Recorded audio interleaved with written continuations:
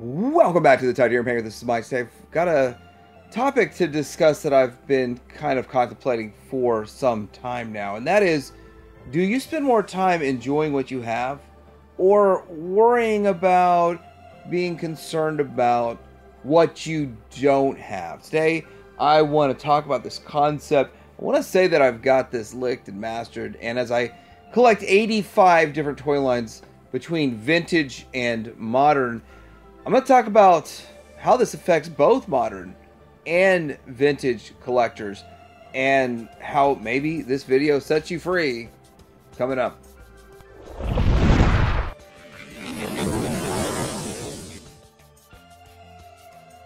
You know, it's interesting when you watch content creators. You can tell, like, we all seem to have our own mindset, things that we worry about or are concerned about.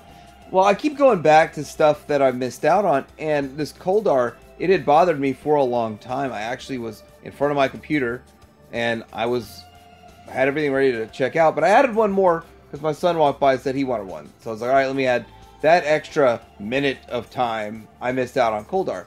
And I considered buying one for like 30 bucks on the secondary market, but I was like, that's way too much for a $15 figure.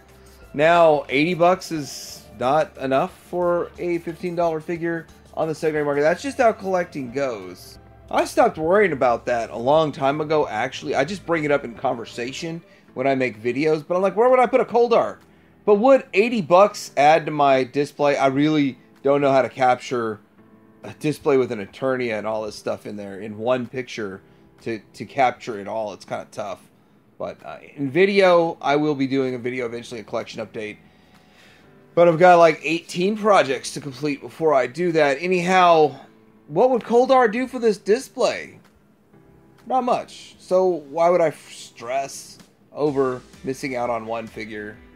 I actually just enjoy what I have. Well, with Masters of the Universe, I actually found out something about myself.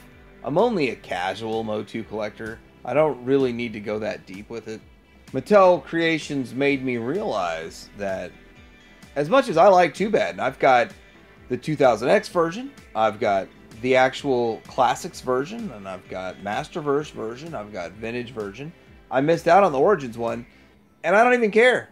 Like, I don't even care at all. I thought, well, maybe if I find one on the secondary market, nah, don't care.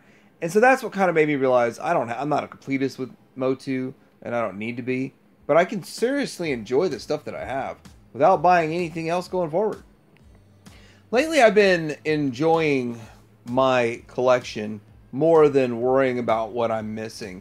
When it comes to G.I. Joe Classified, actually, when it comes to G.I. Joe Classified, as I get the Super 7 version, I box up the old Classified figure, put it away, and put the Super 7 in front. But I've been coming up with creative ways to display Super 7 / Classified, because if Super 7 doesn't make a character, Classified has it, and mixing and matching the two, as you can see, doesn't really work that well. So you got to come up with creative ways to display them. And so this is my way of enjoying the collection, is through the displaying of it in creative ways, because I'm not allocating 1,000 feet, cubic feet, square feet, to a Classified / Super 7 collection. It is an integration of a display. This is integrated into my G1 display. And I've got a lot more ideas on how I can execute this, but this is how I'm enjoying what I have, and not at all stressing about, like, now 15 figures in Classified that I have not picked up. I won't be stressing about that at all. And why? Like, why would you need to stress about that? Now, if I only collected, if I don't collect the other 84 toy lines, and I only collected G.I. Joe Classified, I think it would be a bigger deal to me. And if you only collect one thing and you're very narrowly focused, spending $50, $80 on a figure you missed out on makes a lot more sense than for someone like myself, where it's in the grand scheme of collecting a drop in the bucket. And yeah, I'd rather spend the 55 bucks on a Super 7 one anyway. But creative ways to make the display work is a lot of fun. So this is another example of enjoying what you have being more fun than stressing about what you're missing or what you don't have. Next, I want to talk about kind of a little bit on this Vintage Joe mission. As you can see, I have compiled my figures into one centralized display like I've done with every other toy line except G.I. Joe. It's weird. Every other toy line I've done this, except G.I. Joe I left scattered all over one giant display. I think it looks better where all the figures are centrally located instead of scattered around. But then again, I've seen great displays where it's spread out.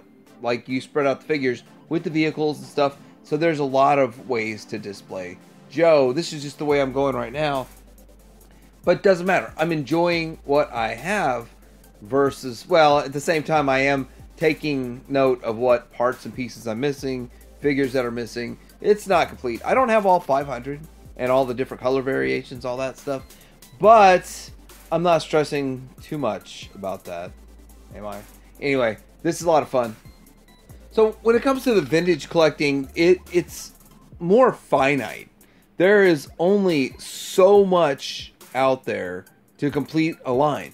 Now you can get into the same figures that were released in different countries, figures that were released in other countries that you want to track down.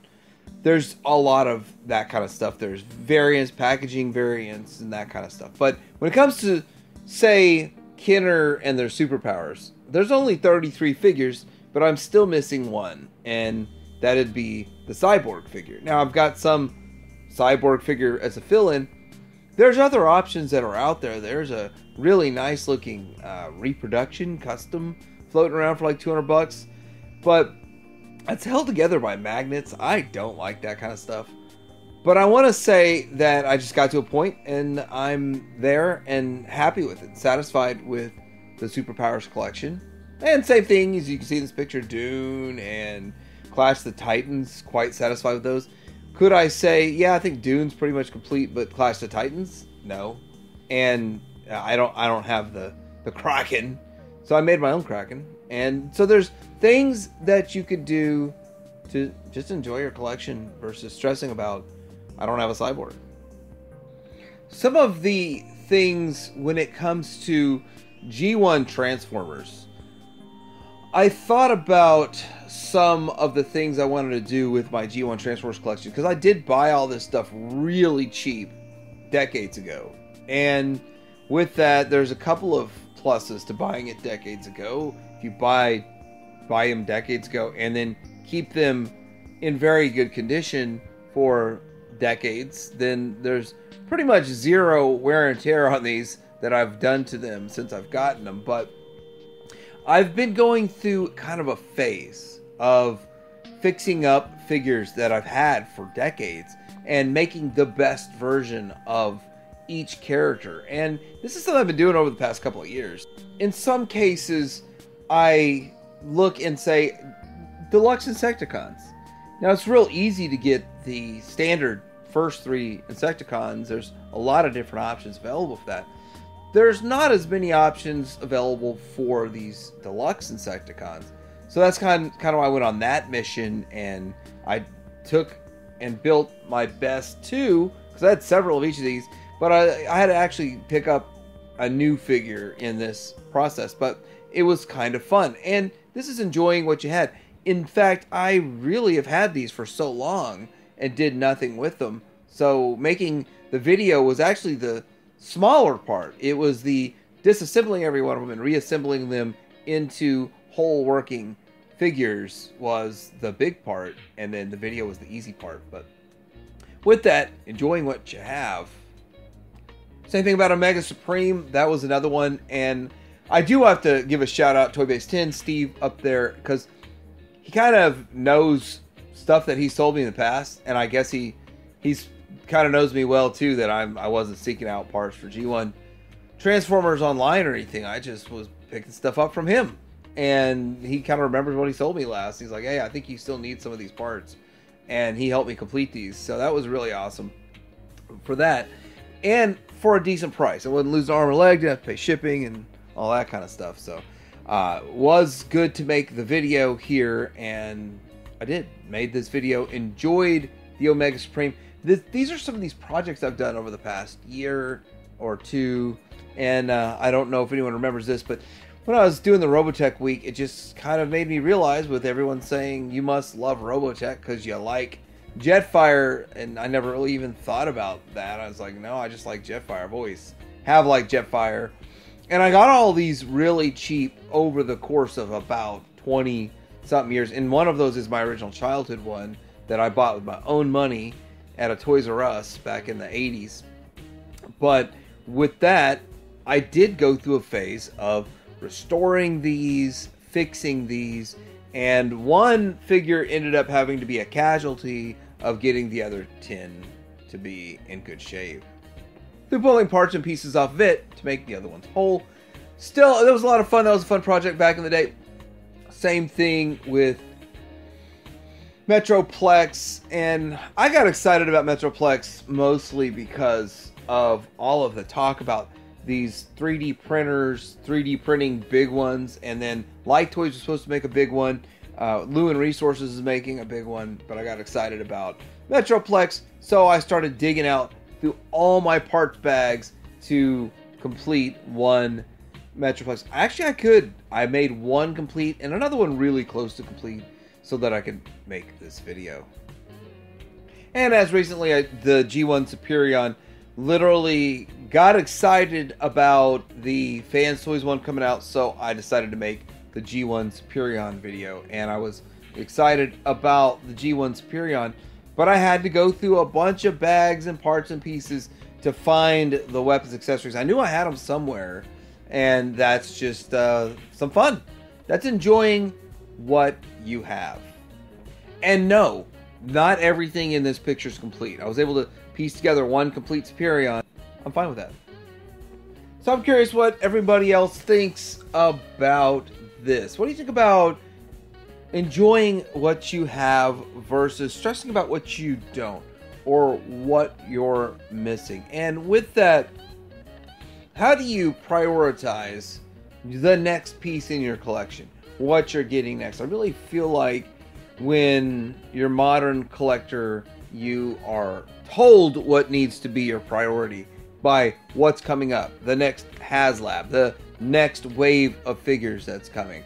When it's vintage, I think it really is more about you. Let me know in the comments below, like and subscribe. Teddy Hanger out.